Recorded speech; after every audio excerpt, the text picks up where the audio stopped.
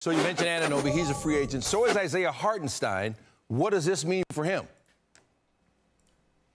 Listen, the Knicks are going to be aggressive in keeping OG Anunoby. It's going to be much more difficult, though, now for them to be able to pay and keep Isaiah Hartenstein. They have Mitchell Robinson on their roster, but the marketplace and what's available to Hartenstein out there may beat the Knicks, but certainly they want to bring back OG Anunoby and certainly have the opportunity to do that. But landing Mikal Bridges, in a league where he was, again, coveted in both the Eastern and Western Conference, significant. And if you're the Knicks and you're trying to do a trade with the Nets, you're probably not winning a tiebreaker. You had to overwhelm the others who were pursuing them, and Leon Rose and the Knicks did that tonight. 4 unprotected first-round picks, a pick that they have from Milwaukee in 2025, pick swap, a second round.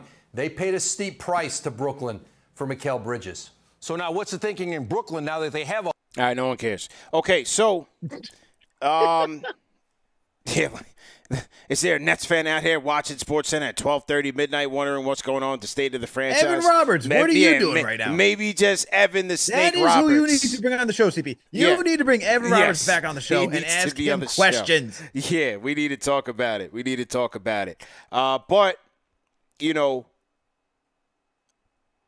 the iHeart thing is really what I want to close with, because this could be the end of an era. As Woj just said, it's not going to be likely that they're going to be able to keep iHeart. The most they can pay him is that $16 million, and that's what he's earned, right? Last year he made $9 million. He was the de facto starting center for the Knicks. Mm-hmm. He's going to have more offers out there. Could be OKC, maybe it's Orlando. You had San Antonio. You had other teams. Detroit has a bevy of cap space. Who's going there? So now iHeart, it's looking like he's going to go from having that stability and the chemistry with the guys, just going out there, just going to get paid, man, at somewhere. Hopefully it's OKC where he can compete for something. But for iHeart, it looks like he's just going to go get the bag and, just take the bag and be rewarded for a great season. He was great for us, man.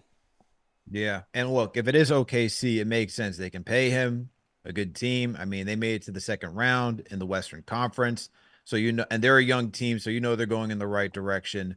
But I think the one thing I don't know about iHeart, and this is where, because you listen to him on the Roommate Show, you just read, you hear him talk.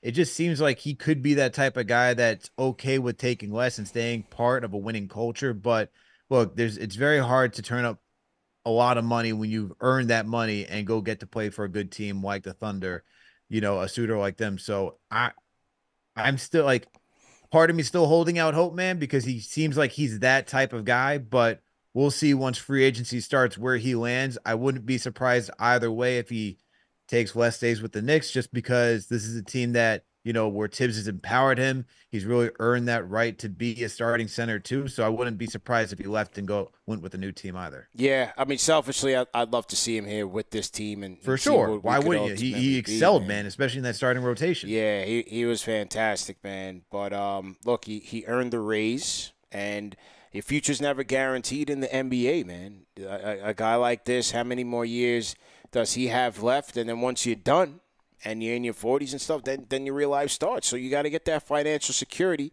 for yourself and your family. He just had a baby as well. He's building his family out. So I think ultimately he will go on to greener pastures, get the payday, and be rewarded for his development and his improvement over the stretch of his career. He started off as a journeyman and became a valuable piece to this Knicks team. So we'll see what happens with iHeart. It's not over by any stretch, but when you make these type of blockbuster moves, like I say, everybody can't come along for the ride. So iHeart could be the next casualty here as the Knicks bring on Mikal Bridges, man.